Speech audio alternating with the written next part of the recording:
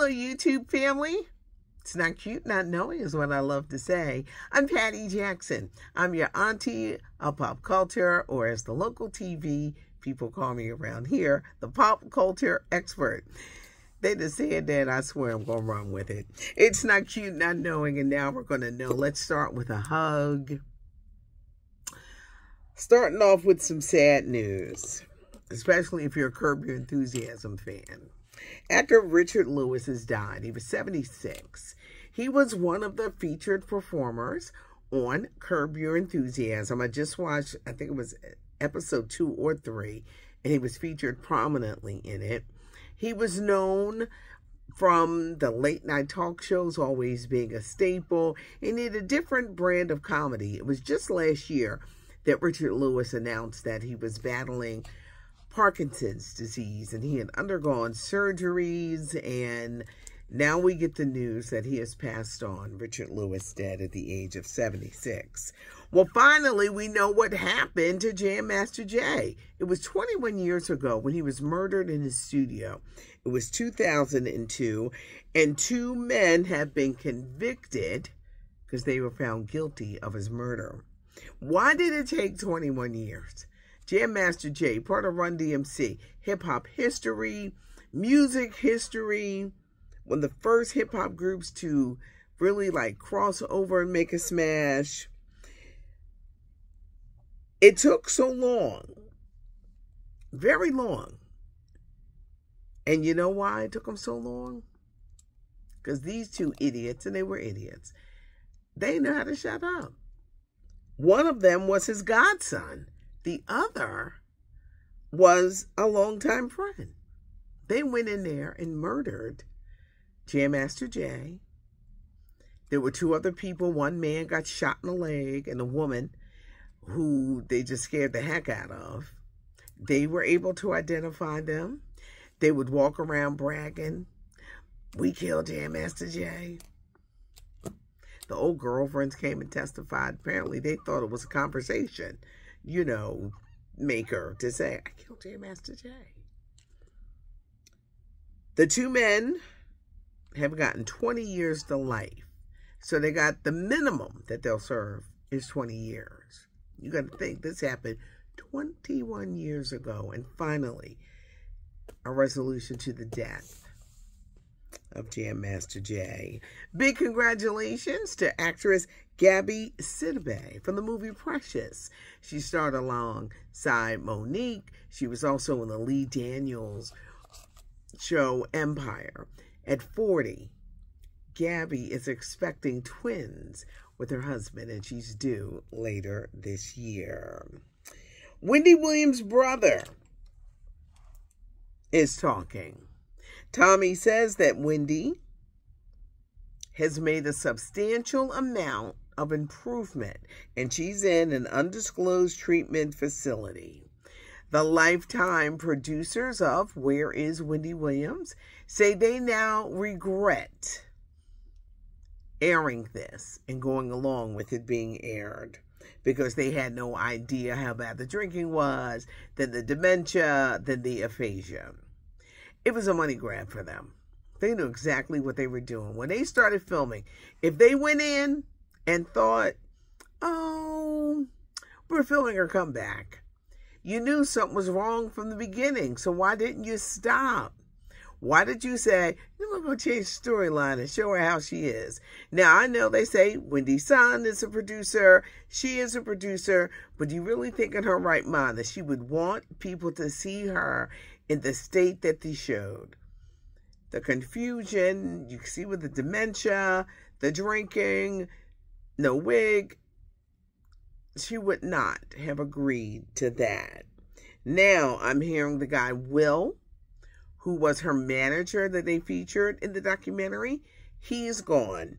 The publicist, Sean, she's gone because they were all under the impression she's making this big TV comeback, and that's all they thought about.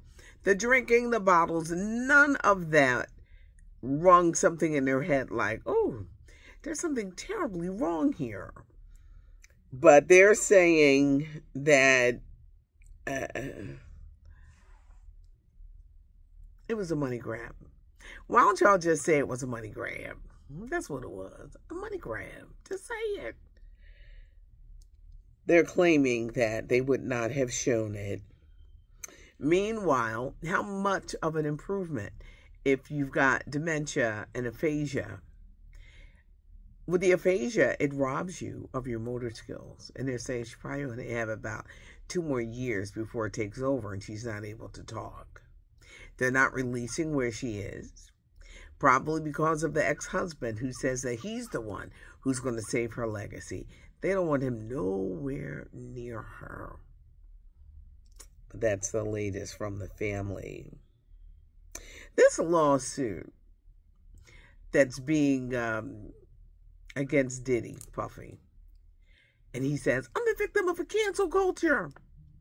Diddy, you done did some dirt and everybody talking. This is a male producer who produced his last album, the Love album. Well, they done found copies of the lawsuit and how it's detailed. And they were very specific that some of the other people named in the lawsuit in these crazy activities with Diddy included a male superstar who had a Vegas residency who just performed at the Super Bowl. We know who they're talking about. A Philadelphia rapper who used to date Nicki Minaj. You know what they're talking about. It's really bad. Stevie J, who his name said, don't be putting his name in that. Meek Mill has, I didn't gave the name, I'm sorry. The rapper said that he would not be involved in anything like that. I don't think that Diddy is the victim of cancel culture. I think it's his karma for what he has done to a lot of people. Now, here's my question to you. Do you think he's the victim of cancel culture? Do you think he can ever come back from this? Everybody is backpedaling. They don't want no parts of this. I don't think he's the victim of cancel culture. He's the victim of his own culture and the things he did to other people. It's going to be interesting how this plays out. Social media sensation TikTok Risa Tisa, who had the series That I Marry. She met this man, they fell in love, they divorced. She realized he was a pathological liar. You got to be careful. I've been saying it for the past week. You got to be careful. Some of the comments have been very cruel, saying, well, what does she expect? She is fat, back fat. What does that got to do with anything? Anybody can meet a pathological liar and fall for him. Skinny, heavy, straight, gay. You can meet a pathological liar because they're out there. Some of the comments have been very cruel. Well, the ex-husband's brother has reached out to Risa just to clarify some stuff. He's bipolar. He does not take his meds. He did a lot of lying about their parents. Could she please kind of, like clean it up as she tells the story? Because he threatened her saying, you mad because I ain't take you back. Be careful who you fall for because they do exist in these streets. And watch out for the love bombing. Can't nobody love you after 5 minutes. It's like, go over there and sit down because you don't know me at all. But love bombing is very real. Mitch McConnell stepping down. Senate leader for 17 years. He's 82. He done blanked out on us twice. Talking about something, I'm going to leave in November. Sir, you should have left yesterday. You're waiting for the outcome of the presidential election.